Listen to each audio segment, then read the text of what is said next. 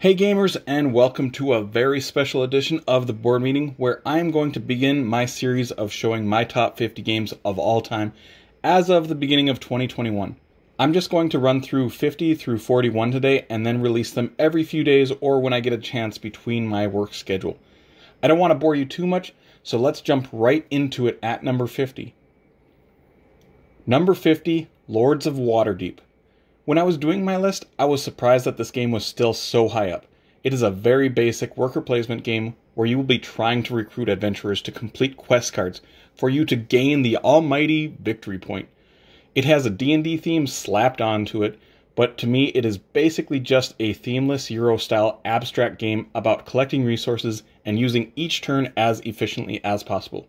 This is a game I would suggest as a great teaching game of worker placement. It might even make my Mount Rushmore of gateway games, but it still keeps me very entertained and interested each time I play. Number 49, Small World. Small World is one of the very first modern board games I ever bought when I first got into the board gaming hobby, and I still very much enjoy it, but it may have made the list partially on nostalgia. To put it simply, Small World is Risk, but with fantasy creatures. You will be picking a fantasy creature to conquer lands with, and each fantasy creature has some kind of unique ability that goes along with it. But even more interesting is each creature will have a random special power attached to it for this game, giving Small World quite a bit of replayability, plus mixing in all of the extra expansions that I have never hurts. Number 48, King of Tokyo.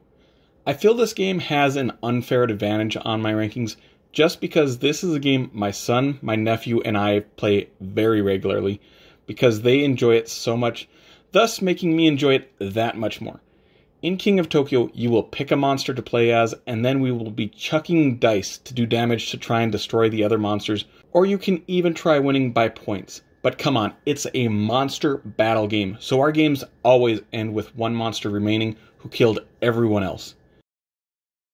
Number 47, Schotten-Totten. Schotten-Totten is a two-player only filler game designed by the King of Light Games, Reiner Knizia. In Schotten-Totten, players match wits going head-to-head, playing cards on their side of the rocks, trying to lay the best hand of cards, almost like a poker hand. The artwork is great and worth a few laughs, having some ridiculous-looking Scottish guys in kilts.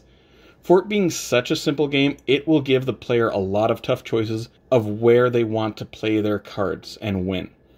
I'm a very big fan of games that don't have a lot of rules but offer a nice depth of choices to make, just like this game. Number 46, Conspiracy Abyss Universe.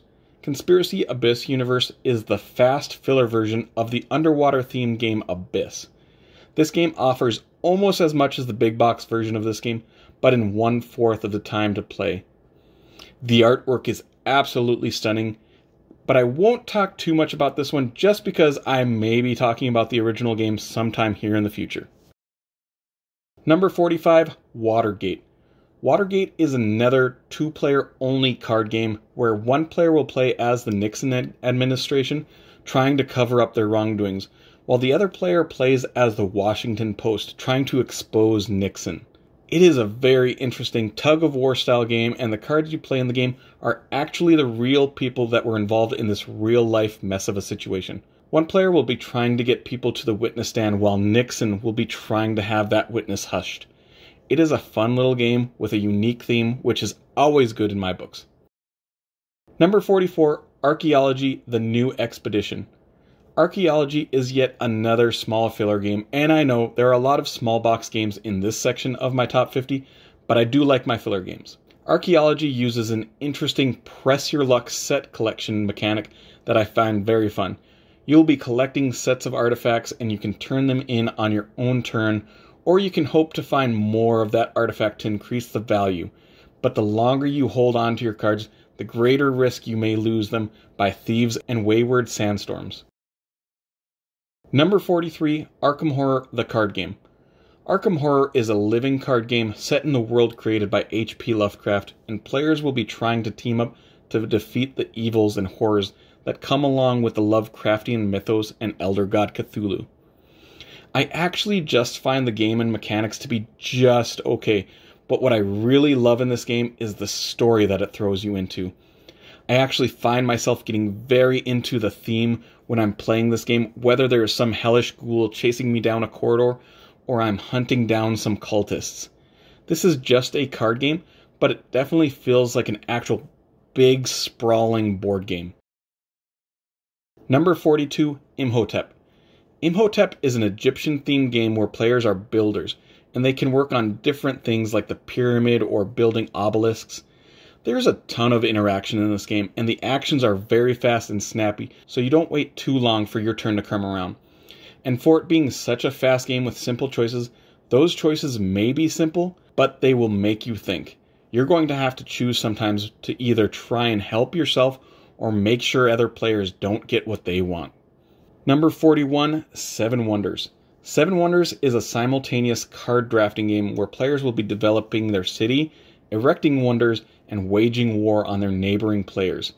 This is getting to be quite an old game now. I find it still coming to the table because of a few things.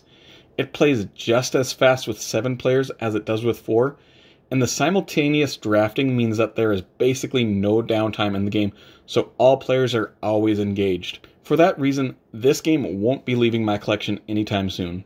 And that will be it for my 50 through 41. This section had quite a few smaller games, but in the coming list I'll be bringing some more big box complex games. Next time I'll be back with my 40 through 31 in a few days. So if you don't want to miss that, subscribe to the board meeting. I think that will adjourn this meeting though, so I hope everyone has a great day.